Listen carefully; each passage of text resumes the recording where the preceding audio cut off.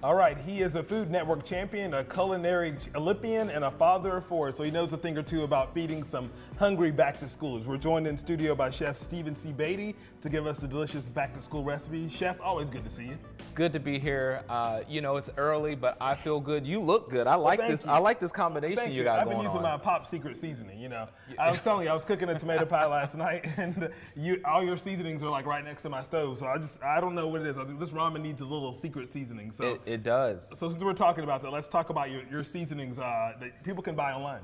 People can buy online, but I made the mistake of doing a pop-up at the TR Farmers Market. Yeah, the marketplaces last weekend. Do they sell you out?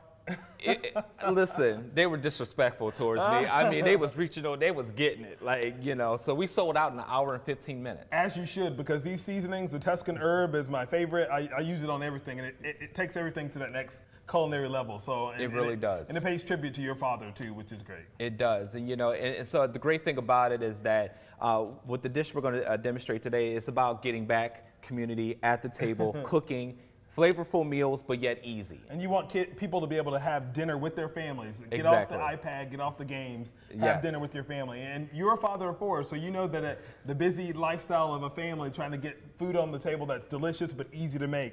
And this recipe, you say, accomplishes that. So this is one of my recipes I like to use when you clean out the fridge. You clean out the fridge. No, I'm serious. So kids like macaroni and cheese, right? Who doesn't love macaroni and cheese? Exactly. So this recipe is you do 1 part cream, 1 part whole milk, all right? Okay, that's pretty easy. Easy. We're going to bring it up to a simmer. And so you're going to get whatever your favorite shredded cheese is, but then what you're going to do is just add it in. And Chef Stephan, last night I was making my tomato pie. I'm like, what cheese do I want to use? I'm a smoked Gouda fan. Oh, so take my money. It was just smoked Gouda everywhere. Take my money. So we got the cheese in there. Of course, we're going to add some Pop Secret seasoning. Gotta have it, right? This is the original. So the original is our baseline seasoning. It's the safe one. You're always going to know that your food's going to taste good with exactly. Just add it on there. You'll thank everybody later. You don't need to do too much. Then a little bit of the lemon pepper because it's going to add a nice little zing to it. Okay. All right. And so once your cheese is going to melt down really, really, really quickly. All right. Yeah, it's already like melting pretty quickly. So yeah. Oh yeah, they got a beautiful really overhead easy. shot. Yeah, they got me looking good over here. We got you over here. We know what to do. And so then once that starts to come down, we're going to just go ahead and add some pasta. And you can use a pasta of your choice. Pasta of your choice. Everybody has their favorite, you know. Pasta of your choice. And so what I like to do is that this is going to come together obviously extremely quickly. All right. And then you're going to let this come up. And then what we're going to do is we're going to just transfer it. So what I did is that I was at the house, so Broadwater Shrimp Company. Love them. Yep, my good friend Jason, he got me some shrimp. All right, so we cooked off some shrimp. We had Taco Tuesday, right? So we had leftover pico de gallo. We had some leftover pico, all right? So we're going to put our shrimp right in here. And they were so great, too. They're all like, they go to the coast several times to get all these fresh shrimp and fresh seafood. I love it. So while I'll be back at TR on this Saturday. And restocked, ready to go. And Jason was gracious enough, he's going to get me some fresh salmon. So I want to have salmon out there that I will have available for everyone to try. Okay. So what we do, extremely creamy macaroni and cheese.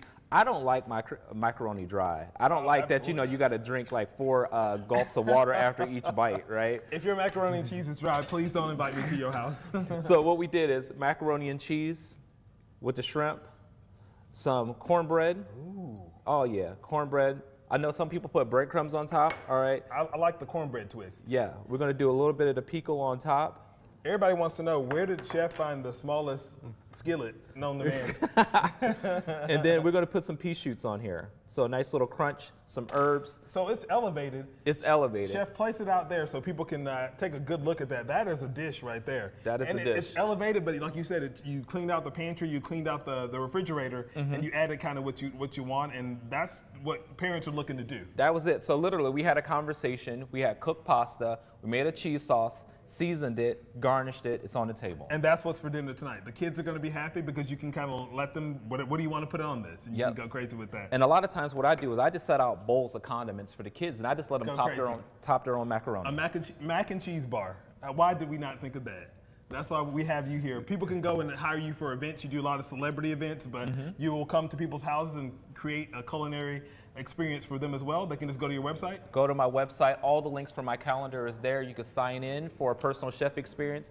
Also, I do creative pumpkin vegetable carvings, obviously for holidays or special events. And then finally, obviously, the seasoning link is there, so go ahead and support. And that's our next segment, is going to be the carving. So you're going to do some carving for the holidays. Absolutely. Chef Stephan, thank you so much. We appreciate it. This Thank is you. What's for Dinner Tonight. You can go to stephancbaity.com to find out more information about all the stuff that he has available and to create that culinary experience for yourself.